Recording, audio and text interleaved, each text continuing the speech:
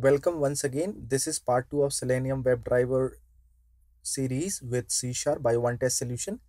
In this session, we'll talk about how to configure Firebug and Firepath. Now, the first thing that comes to my mind is why we need this Firebug and Firepath.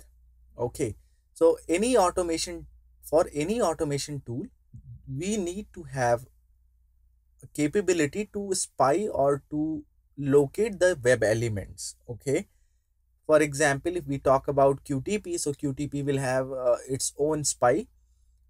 If you talk about the Microsoft tool, let's say coded ui, then in coded ui there's a coded ui test builder that provides a capability to locate the web elements, okay, by which we extract the properties which we in fact use to write our test or a script.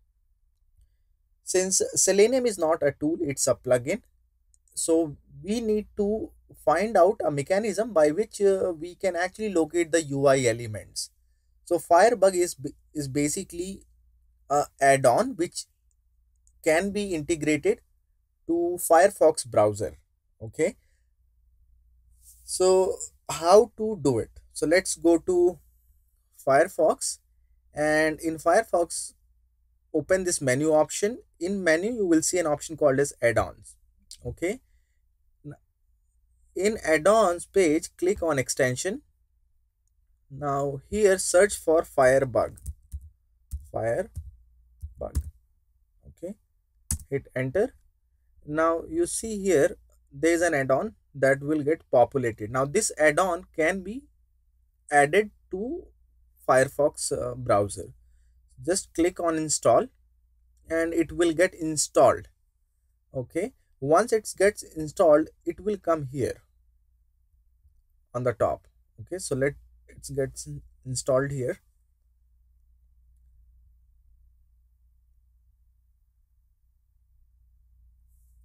Okay, now you see this is a Firebug. Okay, if you want to deactivate it, you can disable this as well. Okay, now let's see the advantage of this. Okay, now let's say if I want to spy these elements, let's say this web services hyperlink or this buy video, all these. Okay, so just click on this. Once you click this, you will see this editor. Okay, here click on this icon and just go and mouse over on the elements that you want to spy. So let's say I want to spy this login. Just mouse over this and click. Okay, now here you will see it basically extract its properties. For example, this is a, a refers to hyperlink, then its id is this, and then there's another attribute href.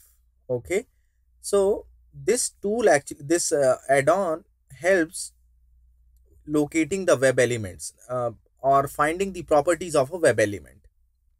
Okay, let's see if I want to spy this enroll. So just click on this and just drop on this enroll. Okay, now you will see again this, it is a tag. What this tag is and what is this href, I will explain in a bit.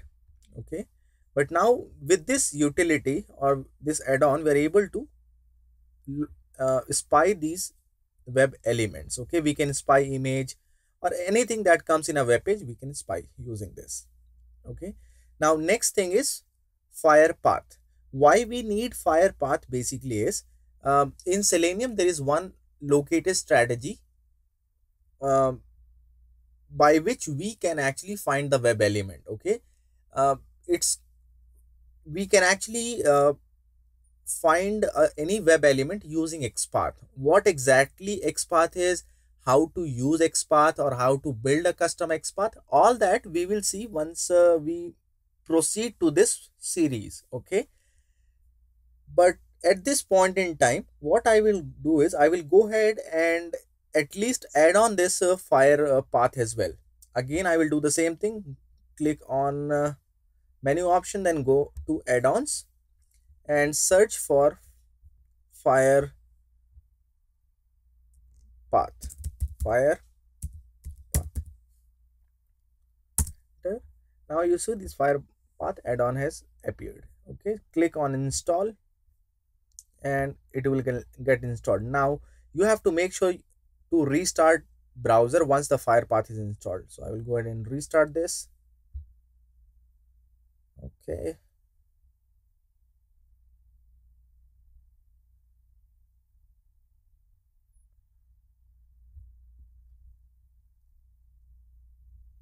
Okay, it's been restarted.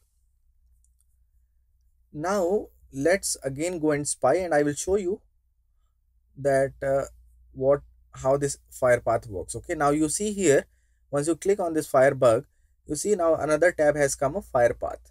Okay, if let's spy any element, let's say this one test solution. If you go here Firepath, you will see the X path of it. Okay, select this and let me spy, say this home corporate training one test solution. Now you see, able to see the XPath. How to use XPath, what exactly it is, that anyways we'll talk about later. Okay, now next thing that we need to understand is this HTML tags or the elements. Okay, so let me go and extract the source of this page. So I will go to developer tools and here page source. Now if you look at this page source, basically all this is made up of HTML elements. Okay, for example div, then h3 headings and all that. Okay, now this class. So what we need to do is using this uh, Firebug, when we spy we find basically these properties. Okay, now let's say I will go and spy this again, this link login. Okay, now if you come here, you will see this starts with a tag called as a. Okay, now one thing is clear, that for every element or every web element, in fact there will be a tag name. Okay, so tag name for hyperlink is a, for label it can be label, for combo box or list box it can be select. So accordingly you will find this tag. Now there is another attribute here called as id, but this id attribute may be an optional attribute, because for every control or every web element you may not find this id. Okay, next attribute is basically this href.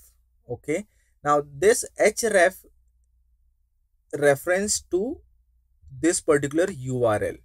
Okay, this href is again a mandatory attribute. For example, if you go to click on this login and you go spy this email. Okay, now here you see type is equals to text. Now type is equals to text, again it's a mandatory attribute. Okay, here the tag name is input, its id is email. Okay, now this here you see name is equals to email. Now name is again an attribute, but it is not mandatory, it can be optional. For example, same like class can also be an attribute, but again it's an optional attribute, it's not mandatory. But this type is going to be mandatory. Okay, how to use these attributes and all that once we start writing the Selenium WebDriver test, then we will see in detail which attribute needs to be used in order to locate or uniquely identify a particular web element. Okay, so we have seen how to install the Firebug. It is used to spy web elements in a Firefox browser. Firepath used to find the XPath of a web element. We have also seen the page source. The page source is nothing but a composition of the HTML attributes. It has few main sections. One for the tag name, for hyperlink it will be a, for input box it will be input, label select, and likewise. There are few mandatory attributes that we have seen. href, where it was referencing to another url, it's a mandatory attribute. Then type is equals text or type is equals to something else, maybe will be a mandatory attribute. Additionally, any HTML component may have some optional attributes as well. For example, ID, class name, these may be additional attributes. So using all these different type of HTML attributes, we have to basically build our locator strategy. Okay, at the end of the day, we have to ensure that we are able to uniquely identify any particular element in a web page.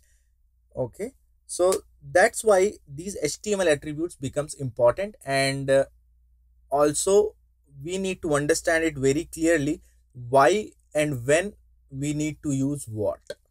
Okay, all right, thanks for watching this. Go ahead and subscribe One Test Solution at YouTube for free videos and latest updates. Thank you.